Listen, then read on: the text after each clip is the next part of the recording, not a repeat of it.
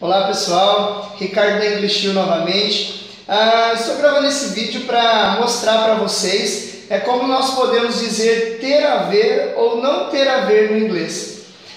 Por exemplo, quando nós usamos assim uma expressão no português, eu não tenho nada a ver com isso, né? Ou eu tenho muito a ver com isso. Como será que seria dito isso no inglês?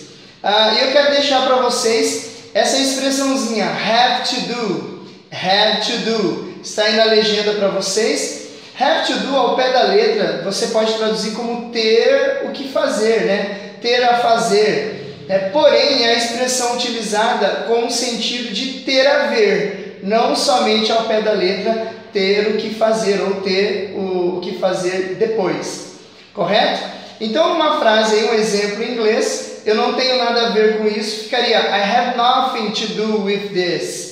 I have nothing to do with this. Então, eu não tenho nada a ver com isso. Utilizando aí o verbo ter, fazer, né? Então, have to do, ter, fazer, seria ter a ver também em inglês. Uma expressão muito utilizada diariamente, totalmente, com um sentido diferente do português, e que eu tenho certeza que vai ajudar cada um de vocês, a melhorarem aí a sua comunicação no inglês. Tá aí a dica, deixe seu comentário, se inscreva no nosso canal e também deixe aí nos comentários alguma dica que você queira que nós gravamos para vocês, alguma coisa que você tem dúvida, já viu de uma maneira diferente e gostaria de saber alguma opinião nossa, alguma dica aí de como utilizar determinada expressão no inglês.